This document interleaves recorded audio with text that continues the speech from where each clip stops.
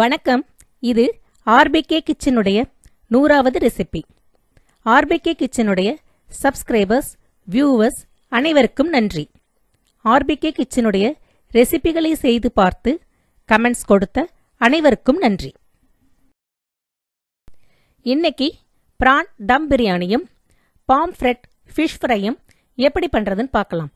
முதல்ல மீனுக்கு தேவையான மசாலாவை தயார் செய்து மீனை மேரினேட் பண்ணி வச்சிடலாம்.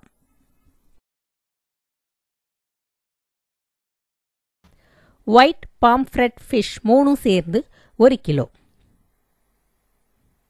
பூண்டு, தேங்காய், சின்ன வெங்காயம் இந்த 3ஐயும் லெமன் ஜூஸ் விட்டு அரைச்சுக்கணும். மிளகுத்தூள், மஞ்சள் தூள், சோம்புத்தூள், மிளகாய்த்தூள், தேவையான அளவு உப்பு. சின்ன வெங்காயம், பூண்டு, தேங்காய் இது 3ஐயும் லெமன் ஜூஸ் விட்டு அரைச்சிருக்கு. அரைக்கும்போது தண்ணி தேவைப்பட்டா கொஞ்சம் சேர்த்துக்கலாம். எடுத்து வச்ச எல்லா தூள் வகைகளையும் உப்பையும் இப்ப நாம் அதில் போட்டு கலந்துக்கலாம். பிசையும் போது தண்ணி தேவைப்பட்டா கொஞ்சம் கொஞ்சமா தண்ணி தெளிச்சு பிசைஞ்சுக்கணும். இப்போ உப்பும் காரமும் செக் பண்ணிக்கணும். எனக்கு உப்பும் காரமும் சரியா இருக்கு. இருந்தாலும் நான் கொஞ்சம் கூடுதலா உப்பும் மிளகாய்த்தூளும் சேர்த்துக்கிறேன். ஏன் அப்படின்னா மசாலால உப்பும் காரமும் சரியாக இருந்தா மீன்ல தடவி மீனை சுட்டெடுக்கும்போது மீன் சப்புன்னு இருக்கும். கூடுதலான உப்பும் காரமும் இருந்தா தான் மீனை சுட்டெடுக்கும்போது சுவை சரியா இருக்கும். இப்ப நாம 2 டேபிள் ஸ்பூன் எண்ணெய் விட்டு மசாலாவை நல்லா கலந்துக்கலாம்.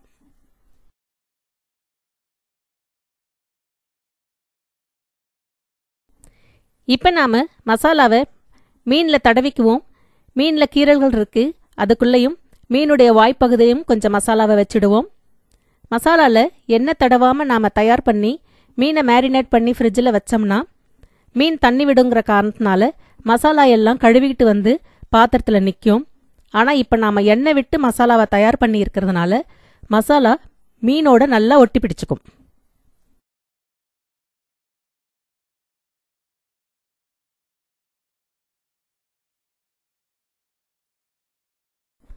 மூணு மீனுக்கு மசாலா தடவியாச்சு. நாம பிரியாணி பண்ணிட்டு தான் மீனை வறுக்க போறோம். அது வரைக்கும் மீனை ஃப்ரிட்ஜில் வச்சிடலாம். அடுத்து பிரான்ல தம் பிரியாணி பண்ண போறோம். அதுக்கு நாம பாஸ்மதி ரைஸ் முதல்ல குக் பண்ணி எடுத்து வச்சுக்கலாம். 2 கப் பாஸ்மதி ரைஸ் 1/2 மணி நேரமா தண்ணியில் ஊற வச்சிருக்கு. ஒரு பட்டை, லவங்கம், ஏலக்காய், ஷாஜீரா, பேலீஃப். 1 டீஸ்பூன் நெய் விட்டுக்கலாம். நெய் சூடானதும் தாளிக்க எடுத்து வச்சிருந்த எல்லா பொருட்களையும் போட்டு தாளிச்சுக்கலாம்.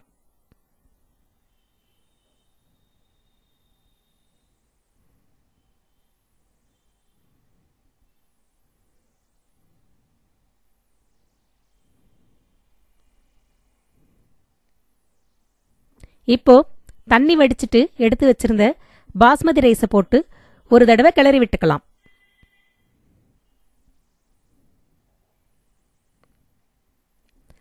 அரிசிக்கு தேவையான அளவு உப்பு சேர்த்துடலாம். 1 கப் அரிசிக்கு 1/2 கப் வீதம் 2 கப்புக்கு 3 கப் தண்ணி விட்டு நல்லா கலந்து விட்டு குக்கருடைய மூடியை போட்டு மூடி ஆவி வந்ததும் வெயிட் போட்டு 2 விசில் சத்தத்துக்கு வேக வச்சு எடுத்துக்கலாம்.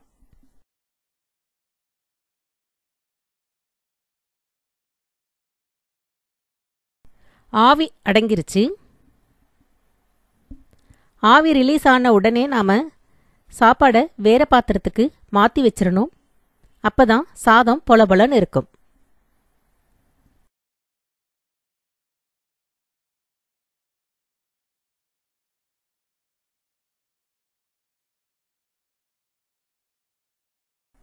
வேற பாத்திரத்துக்கு மாத்தியாச்சு. 5 தக்காளி, 2 வெங்காயம், புதினா, கொத்தமல்லி தழை, 2 பச்சை மிளகாய், சோம்பு, பட்டை, ஏலக்காய், லவங்கம், கருவேப்பிலை, பிரியாணி இலை, 1 டீஸ்பூன் மிளகாய்த்தூள், 1 டீஸ்பூன் மஞ்சப்பொடி, 2 டீஸ்பூன் பிரியாணி மசாலா, உப்பு. இஞ்சி பூண்டு அரைச்சிக்கணும். Kesari colour optional. 1/2 கிலோ பிரான் எடுத்திருக்கு. 1 டீஸ்பூன் மிளகாய் பொடி, 1/2 டீஸ்பூன் மஞ்சப்பொடி, கொஞ்சம் உப்பு. இதை நாம இப்போ பிரான்ல போட்டு நல்லா கலந்து வச்சிடலாம்.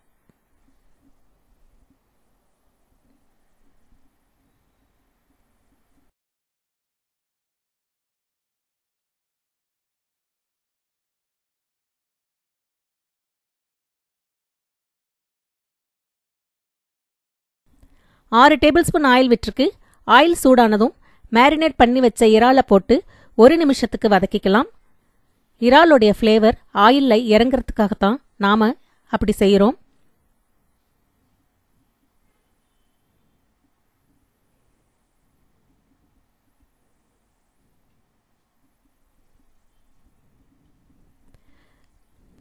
ஸ்டவ் மீடியமில் இருக்கு.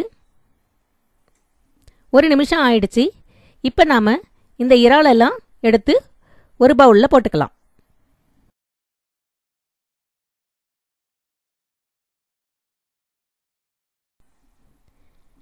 இப்போ பார்த்தீங்கன்னா இறால் வதக்கும்போது வெளிப்பட்ட தண்ணி அதில் இருக்கு. நாம் அதிலேயே தாளிக்கிற பொருட்களை சேர்த்து தாளிச்சுக்கணும். அப்போ தான் பிரியாணியில் நல்ல ஃப்ளேவர் கிடைக்கும். ஸ்டவ் சிம்மில் இருக்கு. இப்போ நாம் நீலவாக்கில் அரிஞ்சு வச்ச வெங்காயத்தையும் பச்சை மிளகாயும் சேர்த்து வெங்காயம் நல்லா வதங்குற வரைக்கும் வதக்கி விட்டுறலாம்.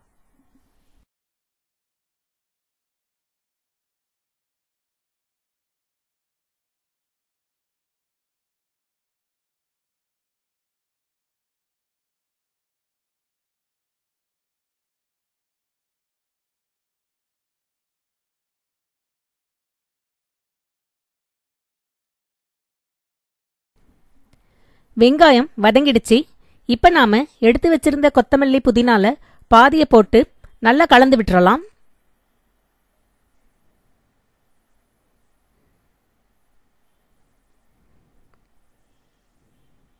இப்போ இஞ்சி பூண்டு பேஸ்ட் போட்டு நல்லா கலந்து இஞ்சி பூண்டோட பச்சை வாசனை போகிற வரைக்கும் வதக்கி விட்டுருவோம். ஸ்டவ் சிம்மிலே இருக்கு.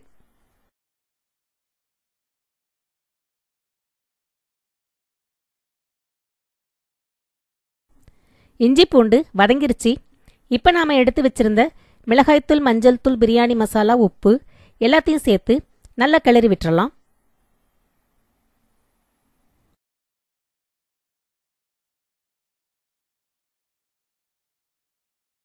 இப்போ அரிஞ்சு வச்ச தக்காளியை சேர்த்து கலந்து விட்டுறலாம். தக்காளி மசிகிற வரைக்கும் ஒரு மூடி போட்டு மூடி வச்சிடலாம். ஸ்டவ் சிம்மிலே இருக்கு.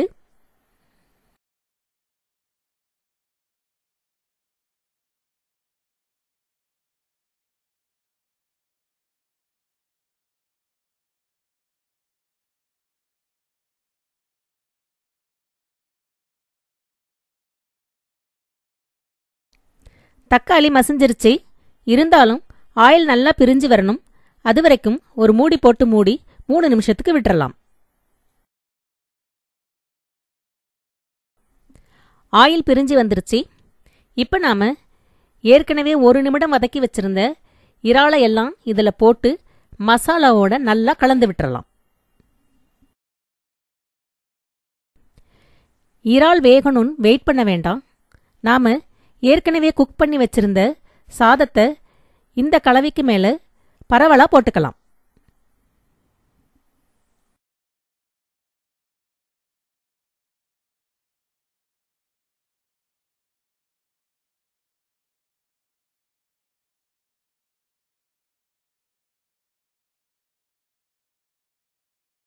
இந்த பிரியாணியை நாம 15 நிமிஷத்துக்கு தம்ல போட போறோம். அந்த நேரத்தில் மசாலாவோட கலந்து இருக்கிற இறால் நல்லா வெந்துடும். மீதமுள்ள கொத்தமல்லி புதினாவை பரவலா தூவிக்கலாம்.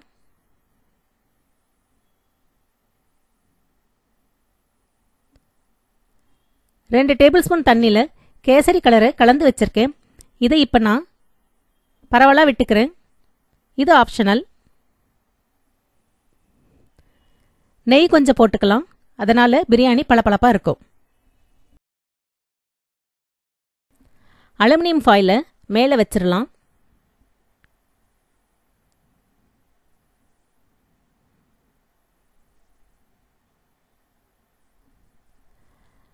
பேனோட மூடியை இப்போ கரெக்டாக பொருத்தி வச்சுட்டு சுற்றி இருக்கிற அலுமினியம் ஃபாயிலை ஃபோல்டு பண்ணிடலாம்.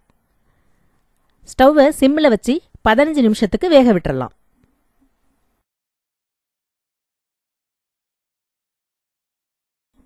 ஸ்டவ் ஆஃப் பண்ண பிறகு 20 நிமிஷம் கழிச்சு இப்போ நான் இந்த மூடியை திறக்கிறேன். மசாலா பாத்திரத்தோட அடியில் இருக்கிறதுனால ஒரு கரண்டி வச்சு கீழே இருந்து மேல் பக்கமாக பிரட்டி விடணும்.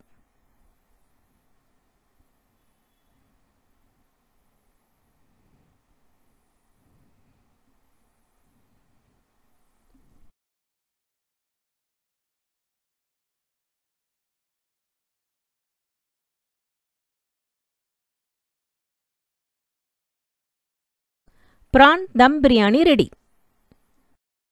அடுத்து மீனை வறுத்துக்கலாம். ஒரு பேனில் 5 டேபிள் ஸ்பூன் ஆயில் விட்டுருக்கு. ஆயில் சூடானதும் மேரினேட் பண்ணி வச்ச மீனை நாம் அதில் வச்சுட்டு ஸ்டவ்வை மீடியமில் வச்சு ஒரு 3 நிமிஷத்துக்கு மூடி போட்டு மூடி வச்சிடலாம். இதை பாருங்க, ஃப்ரிட்ஜில் வச்ச மீன் தண்ணி விடலை. காரணம் நம்ம மசாலாவில் எண்ணெய் தடவி வச்சதுனால. 3 நிமிஷம் ஆயிடுச்சு.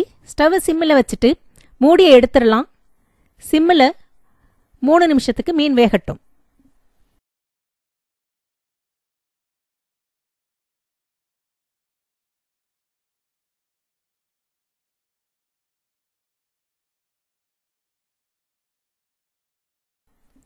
இப்போ மீனை கவனமாக திருப்பிக்கணும். திருப்பி போட்டதுக்கப்புறமா மறுபடியும் 3 நிமிஷத்துக்கு ஸ்டவ்வை மீடியமில் வைக்கணும். அப்போ தான் ஆயில் கொதிச்சு மீனுடைய உள்பக்கமெல்லாம் வேக வைக்கும்.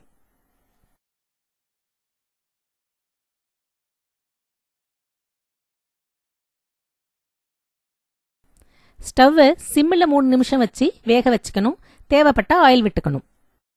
இப்போ மீனுடைய எல்லா பக்கமும் வேகிற மாதிரி திருப்பி திருப்பி போட்டு வேக வச்சு எடுத்துக்கலாம். மீனுடைய நடுப்பக்கம் தடிமனாக இருக்கிறதுனால நான் 3 நிமிஷம் மீடியமில் வச்சேன். பிறகு 3 நிமிஷம் சிம்மில் வச்சேன். இப்படி ஒரு பக்கத்துக்கு நான் 6 நிமிஷம் கொடுத்துருக்கேன். மீனுடைய வெயிட்டை பொறுத்து வேகிற நிமிஷம் வேறுபடும்.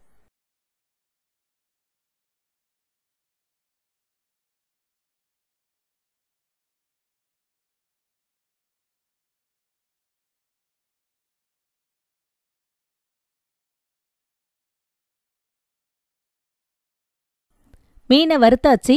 இப்போ எண்ணெயை வடிச்சிட்டு ஒரு பிளேட்ல எடுத்து வச்சுக்கலாம்.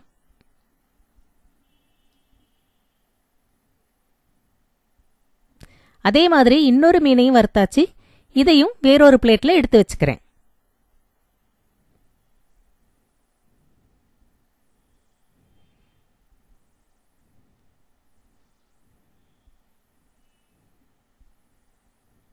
மீன் வறுவல் ரெடி.